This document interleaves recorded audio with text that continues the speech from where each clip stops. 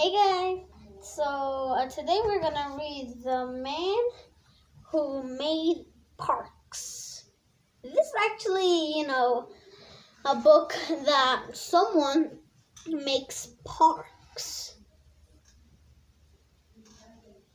Yeah, someone makes parks. This guy is the guy who make parks. But not like all the parks in the world, but like some parks he loves nature. He was born from somewhere. He went to somewhere, something like those. There's everything in there, and we're gonna do the same as the little house. But one day one chapter, or one day 20 pages, and one day another 10 pages. Sorry. Actually, this board fell. Let me put it on the ground. But we're not talking about boards. We're talking about books. That is called The Man Who Built Parks. Illustrated by Song Nan Zhang. And the story of park builder Friedrich Law Alsmelted. Okay. So, it'll be a fun book.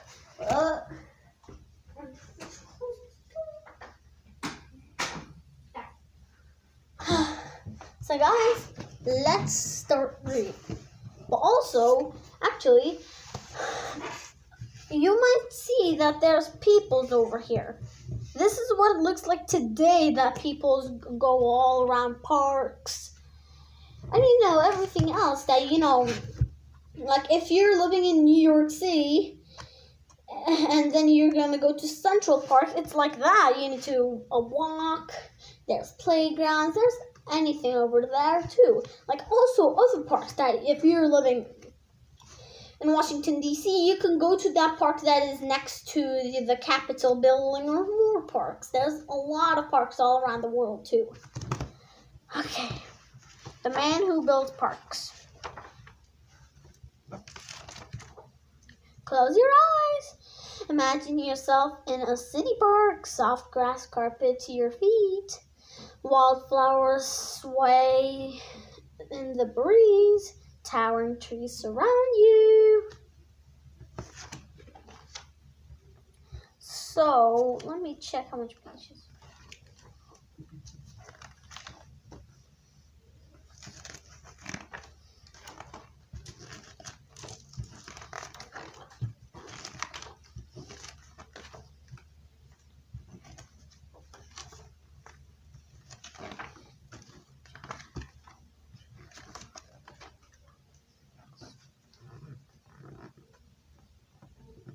So we're gonna read 13 pages. And then the next day we're gonna read another 13 pages. So yeah. First, back. Once there was no city parks. Many children grew up surrounded by dust and mud, stone and bricks. They lived in a small, dark, crowded apartments. They played on dirty, treeless streets, dodging horses and garbage, and the air crackled. The clatter of hooves and the shouts of vendors. There was no place to escape until a man named Friedrich Law Alsmelted, just for for you to understand, or you can call him Alsmelted. Yeah, because the whole name is like a very long name, but also you can call him Alsmelted. So that'll be a better name. A little bit letters on it. It's good. Changed cities forever. Alsmelted changed the city. He changed New York City. And guys. Guys, these guys are living in New York City. See that? There's a girl over here, their mom, their dad, the brother, and the sister. And even, guys, you might notice that it's raining outside and the boy is a little sad. He's sad because it's raining. And guys, you might also know that there's a string on top of here. A string. And that string is for they're drying their shirts. You also might see shirts over here in the string. So they're drying their shirts inside because it's raining. If it is raining, it cannot dry shirts. It can make the shirts wet. It can make the shirts will be wet, and then you cannot wear it. It's gonna be wet. So yeah, and even their mom is actually working. I think they're actually making shirts and stuff because they might be poor because this was 1820. That was more than 200 years ago. So even, guys, there's all stuff like a bed and a kitchen. See that? A kitchen, bed, everything. But this whole entire house is one apartment, one room. It's not 4 or something rooms. Your living room, and then your mom and dad's room, yourself's room, the bathroom, the kitchen, the dining room. There's a lot of rooms, but they have their only room is just one room. They're all combined. There's no doors. So it can be separated rooms. There's no doors between the living room and the kitchen. And there's no doors between the living room and the bedroom. See that? Because a long time ago, there was only one room. Only one room. And some people were poor that time. Only a little bit were rich. And yeah. These guys were poor. And also, there is a pan over there. So, in the past times, there's older pans, not like the pans that are today. They're beautiful pans for today. But the other time, in the long time ago, more than 200 years ago, there was old pans. And, in New York City, that time, there was not 2 tall buildings. They were very small.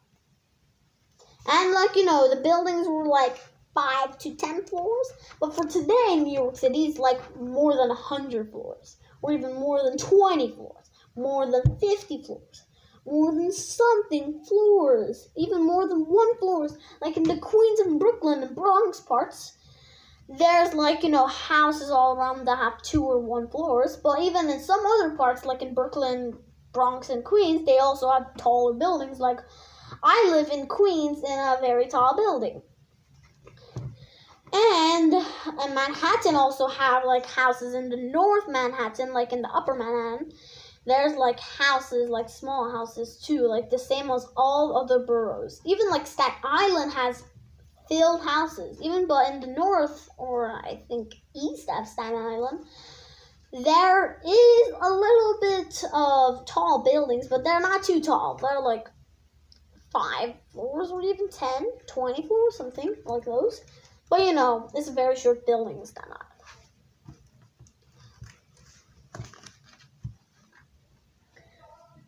Al Smith was born in Hartford, Connecticut, in 1822. If you live in Connecticut and Hartford, that's good. Hartford is a good place to live. It has a lot of parks. It's a good place, the capital of Connecticut. Yeah. He was born in 1822. When he was, oh my goodness, this fell. Give me a second. Just, sorry, because, something happened. Now, full page. This is nothing, just something happened.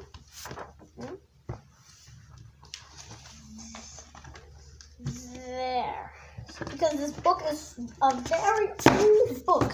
that 1,000,000 of pages are cut. Oh my goodness. There's 1,000,000 pages cut. This is an old book. Like, you know, it might be made in the 21st century. No, I mean, like, in the 21st 00. Like, you know, yeah. Or, like, 2012. Something like those. Those are, like, you know, long years ago. They were, like, 9 or 10 years ago, maybe. Maybe it was made in 10 years ago. That's why it's old. As a young boy, he loved to wander over the rolling hills and valleys of the beautiful New England countryside. His wandering days ended, however, when he was sent away to boarding school. Frederick hated the overbearing schoolmasters and harsh remain and longed to go home. One summer, to his relief, and a bad bout of poison stomach prevented him from returning to school. He was free to wander again, meandering down quiet country paths lined with brilliant wildflowers, watching cattle graze in the fields, listening the rustle of the trees and sweet song of birds. Although Frederick hadn't liked to confinement of school, he loved to read and learn. He read books in his father's library, especially those about the magnificent parks and gardens in England. Frederick thought they were beautiful. He became so interested in parks. He suggested his father to plant more trees on their property to improve the view.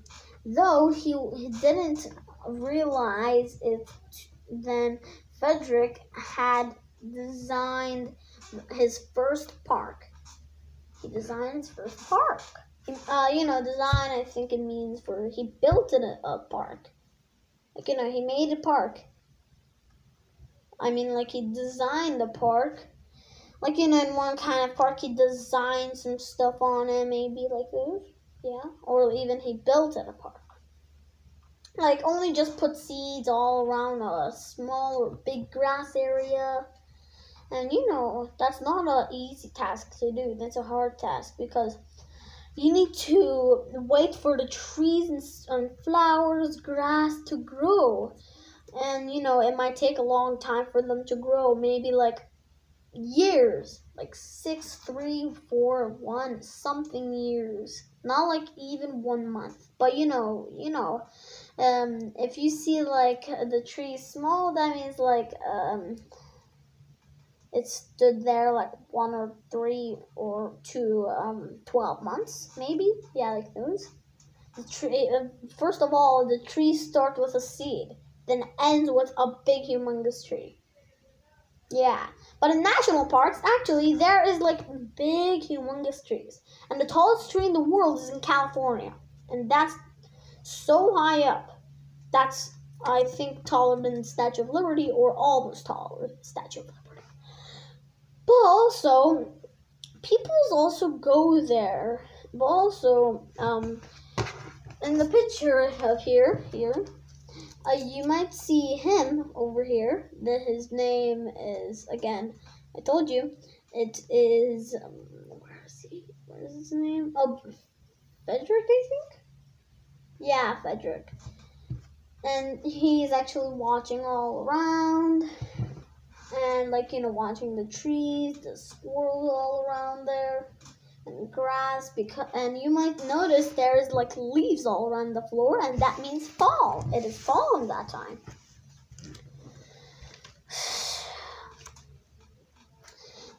It would be many years he did so again. Okay. When his formal education ended, Frederick drifted one career to another. At 16, he became a surveyor mapping and measuring land. At 18, he worked in New York import businesses, sitting on a stool for hours, adding columns of numbers. At 20, he sailed aboard the clipper of the Ronaldson, bound for China. At 24, he worked as a farmer, but none of those professions suited Frederick or made him happy. Then Frederick heard that his adored younger brother John planned to embark on a walking tour of England for his health. Frederick begged to join him. Together, they roamed the English countryside, reveling in the beauty of the landscape near Liverpool. Frederick viewed his first public park, Birkenhead Park, the People's Park. He was enchanted by its winding paths, open fields, lakes, bridges, and summer houses. Most of all, he loved the fact of the park was open to all the residents of the city. He later wrote, "All this magnificent pleasure ground is entirely unreservedly and forever the people's own." That doesn't make any sense, but yeah, some books actually accidentally wrote a thing that doesn't make any sense. But we're not talking about any senses and stuff. We're talking about the book again, I told you. And here's him, Frederick, that the years passed by, like 18 to 20, 24, something, 30, maybe 27. Like, see, he was working a lot of times, and all of his work didn't make him happy. Because, I don't know why it didn't make him happy, but he was not happy of all of his work that he done. He was not happy. And, he was sad, I call it. Maybe, yeah. And, yeah, he was sad. He was... Yeah, he was sad, he was something. Yeah, it's like this. But also, you might also see that Frederick, over here, oh my goodness, these pages are falling. Still, okay, Frederick, you might see that Frederick is farming over here. Here's farming.